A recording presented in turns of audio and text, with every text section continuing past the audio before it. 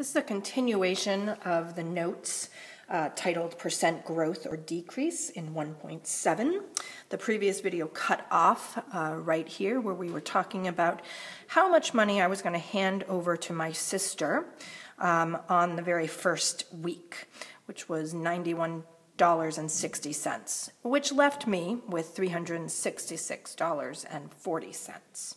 I'm going to use that same process here. I start on week 2 with $366.40, and then I'm going to hand my sister 20% of that. So that's that minus 0.2 times 366.4. So I simplify the 0.2 times 366.40, and I'm left with, give my sister $73.28. Leaving me left with $293.12. So now I'm going to continue that process, and I'm going to say, okay, sister, I start with $293.12 on week 3, and I'm going to hand you 20% of that.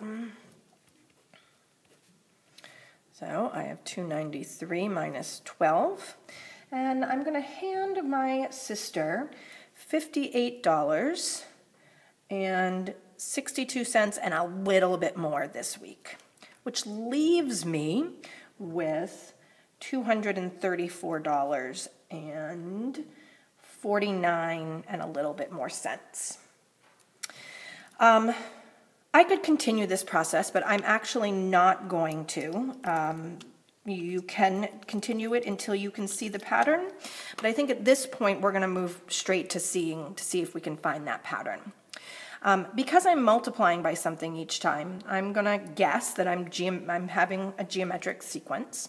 So I'm going to set the equation 458 times a common ratio equals 366.4. So to go from my week 0 to my week 1. I divide both sides by 458,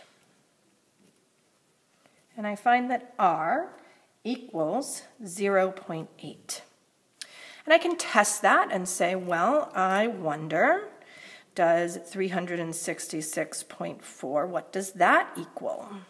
Times 0.8.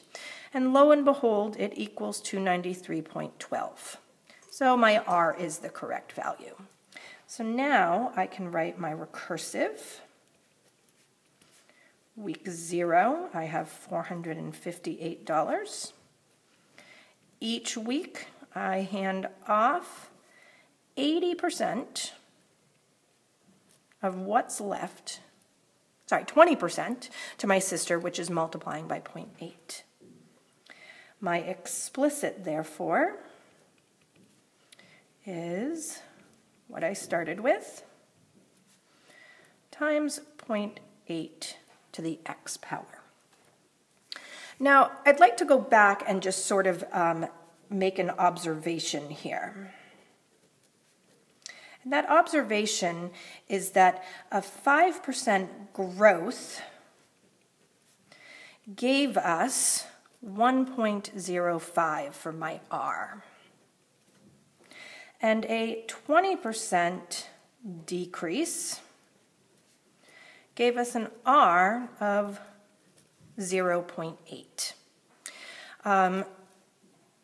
Just to notice here that this is 1 plus 0.05, and this is 1 minus 0.2, which may be helpful in future problems when trying to simplify these percentages.